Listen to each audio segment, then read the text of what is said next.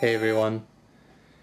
I noticed when I was planning my videos for this month and I was thinking about game updates that I made like 0 Game Boy videos. So I wanted to take this video to show you guys my entire Game Boy collection. Now in this I will only have my original Game Boy and Game Boy Color games. And there will be no order in this. It's gonna be mishmash, boxes, 0 boxes, booklets, everything will be like in this array. I'm going to start with the boxed games because I only want to show one game's footage of that, which is one of my favorite Game Boy games, which is Final Fantasy Legend 3. And I got it okay like that. And this is known, I think, maybe in America or just in Japan as romancing. It's part of the Romancing Saga series, I think.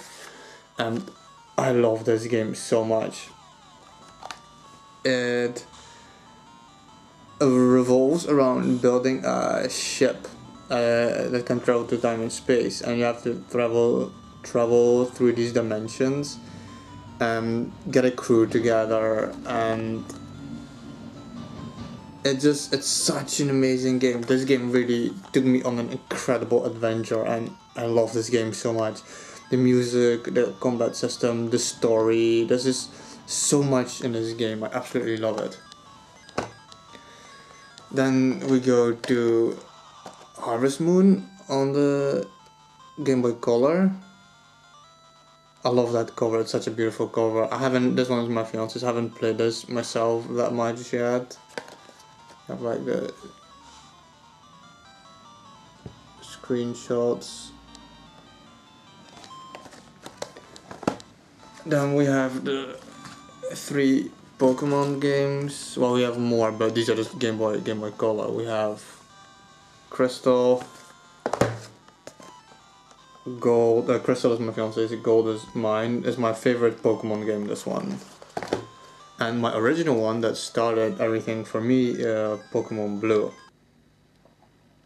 My neighbor, a very good friend of mine, still to this day, he is the one who took Red. And I took Blue, and we exchanged everything, and we battled, and had such a great time with that game. Very cool. Then we'll go to the only 2 that I have loose, but that have a booklet with them. We'll start with, let me open this thing up a bit, because else you won't really see it that well. R-Type, which is obviously very hard and very cool. It does work well on the Game Boy, I have to say. And that obviously comes with a booklet. Let's see some stuff in there. I bought R-Type together with this Tetris. I don't need to show you guys what Tetris looks like. That come with the booklet as well, and a few other games. Do I have them here stacked? I saw those 2, Tetris and R-Type, together with the Lawnmower Man, I think, and Shoplifter 3. And a few other games at a flea market, and the dude was selling for like $1 a piece. So when he said that and I saw all these games, I like grabbed all the games very fast because the booklets are in perfect condition and there's some pretty cool games in there. Lawnmower Man is it's from a very cool movie. I used to love the movie. It's a very weird game. It's kind of weird platformery, mishmash kind of thingy. And Joblifter is very reminiscent of Desert Strike and stuff like that. My cased ones that are still remaining, we have here DuckTales. Everybody knows DuckTales. It's a very good port. It really looks a lot like its NES counterpart. They really did a very good job on that. The music and the enemies and the graphics. It's a very good Game Boy game. I can highly recommend that. And we have here Kirby's Dreamland 2, which is in the wrong way for some reason. Like this. Okay, there you go. I really like the fact you can ride on the hamsters and stuff, and I really hope they one day bring shit like that back again. And yeah, maybe they did, because I never played the one on the Wii yet. And we have here in a very crappy broken box the Empire Strikes Back. Then we will continue with some black games that I have. The Rugrats. I fucking hate the Rugrats, but it was at a flea market where I bought Mario and they just gave me that game for free with it, so I took it because I don't turn on free shit. And we have the Game & Watch Gallery 3.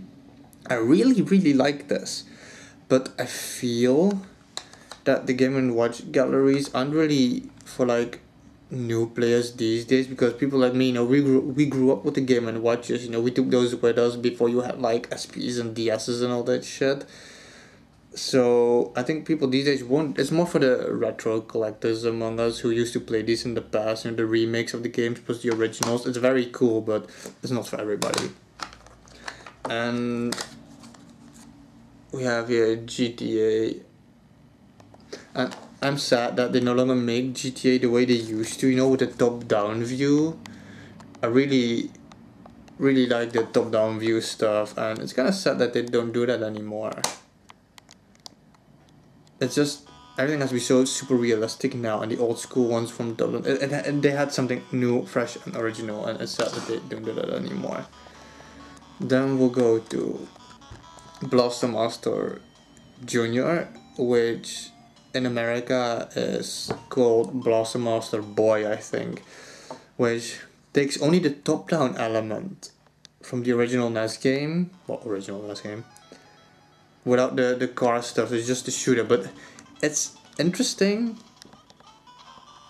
but you can grow sick of it pretty fast, but it's very cool. Then we have the only two clear games we have is Rayman Forever and Mario Tennis. And I'm kinda sad they don't make Mario Tennis like this anymore, because it's a very cool concept where it's like this whole RPG thingy, and you live on this campus and you walk around and there's different areas you can go to and you train yourself, and Mario is like the champion of the university or something like that. It's very cool, and these days it's just about the matches, and this was a very cool concept. I really liked that. Then we have here, I think it's probably one of my more rare games. It's Gargoyles. It's like Ghouls and Ghosts spin-off. Ghouls and Ghosts, Ghosts and Goblins, one of those. It's a very cool platform with some very nice RPG elements mixed in it. It can be a bit hard to control sometimes, but it's pretty cool. Okay, I gotta speed this up a little bit, I think. But most of these games I don't have too much to say about. Here we have McDonald's Land. It's an okay platformer.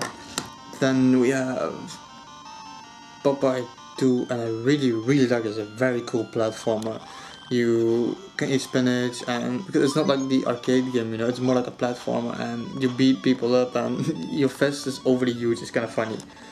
And the more spinach you eat, the bigger your arm becomes. And I think at a certain upgrade, you start throwing spinach and shit. It is very fun. I highly recommend that game. It's very cool. And we have Mickey's Dangerous Chase here, which looks really nice. You can select between Minnie and Mickey. It's kind of a nice thing. That makes me think of something. Where is that? In McDonald's Land, they actually allowed you to select between a white boy and a black boy, and I thought that was kind of funny that they did that. So I think it's one of the first games ever where they allowed it. Even now, they don't really give you a choice. Usually, you can be a boy or a girl, but here you could actually be a white kid or a black kid. I thought that was kind of funny. Super Mario, not much to say about it. Super Mario 2 or 3, where you land? Yeah, 3. I really like this game. I'm having a lot of fun with that again lately. Then we have here one of my favorite video game series, Wizards and Warriors. This is their Fortress of Fear. And you know, when people used to have Dungeons and Dragons in the past, and others had Lord of the Rings, they read Lord of the Rings. So now, me, my knights, and my magic, and my adventures came from Wizards and Warriors on the NES, and it's nothing like that. It has the same kind of vibe, but this game has such annoying jump controls, but it has very good music and it looks kind of good, and it has nice atmosphere, but it's obviously not the same as the NES. They did a nice job getting that same atmosphere down. Then we have Street Racer, which is very cool on the Super Nintendo. It doesn't work very well on the Game Boy. Boulder Dash, which is one of my favorite puzzle games. Then we have Escape from Camp Deadly here, which is... it's an okay Simpsons game. Personally, I really prefer the NES one. It gets a lot of hate, the one on the NES, but I really like it. Then we have something very cool. One of my favorite Game Boy games as well is Roland's Curse, which is like an RPG a la Zelda 1, the top-down view, and they just throw you in the world. They throw you in the world, and you know, you're on your own. You have NPCs to talk to, villages to visit, dungeons to crawl through, worlds to explore. You know, the more weapons you get, the further you can explore. It's a very cool game. I really like it. Then, well, obviously Zelda, Link's Awakening, Fall of the Foot Clan, which I really like. It's one of my favorite Turtle games next to the original one on the NES, the first one. I'm not a big fan of the arcade ones somehow for the NES. It just doesn't translate as well as Double Dragon, for example, on the NES did. I prefer the first Turtles, and this is a very nice platformer, beat 'em up kind of feeling. It's very good. It's very nice. I like it. And here we have Spirou, which is Spirou and Fantasio. I don't even know how you guys call this because it's like a French thingy, so I don't know how you guys call it. But it's not a good game. I wouldn't recommend it anyway. And here we have Godzilla. Then we move on to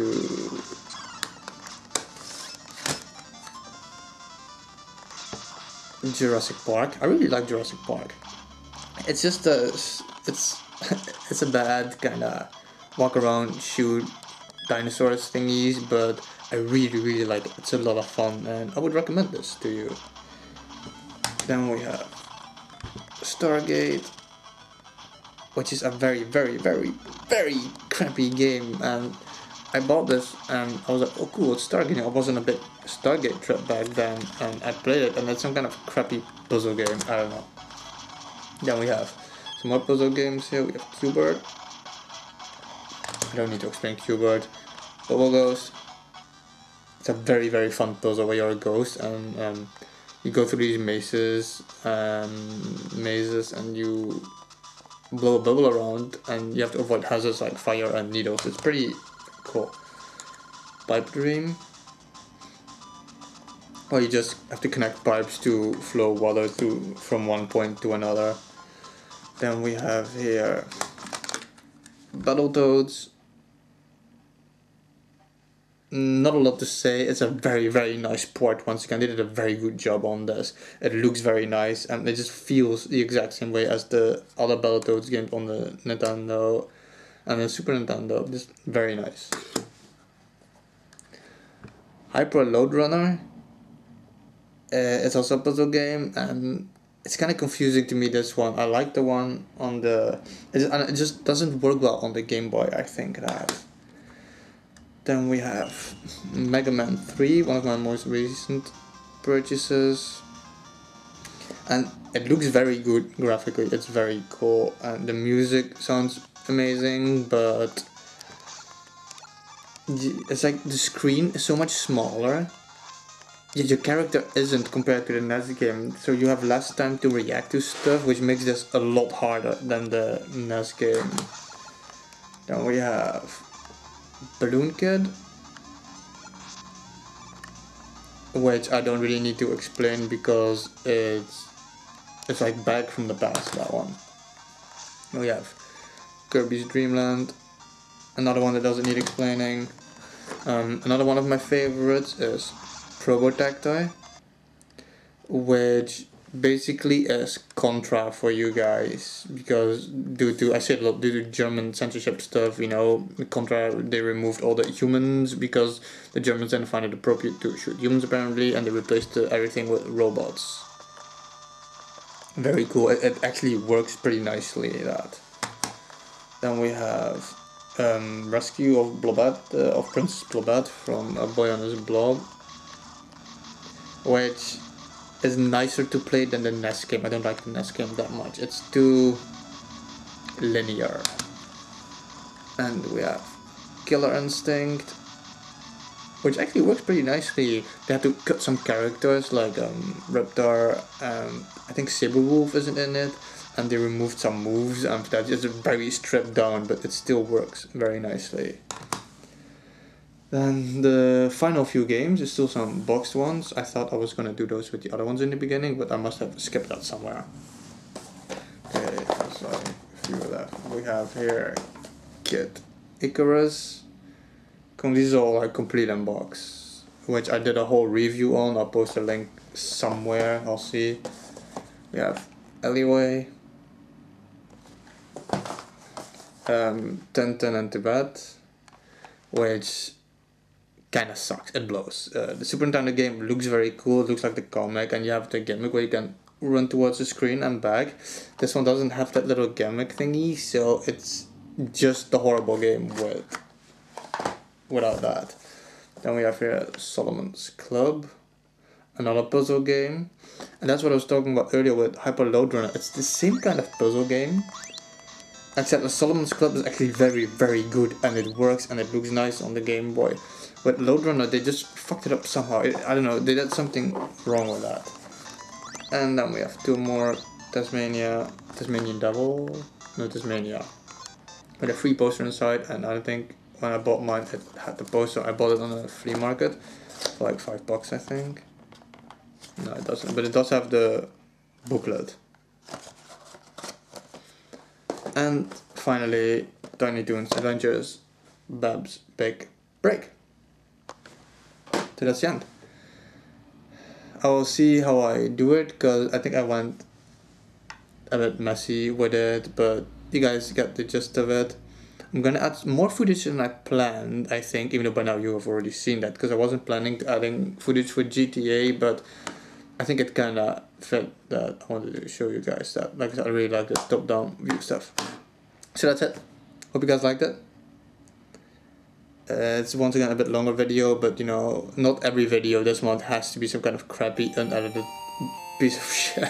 So hope you guys liked it, and stay real.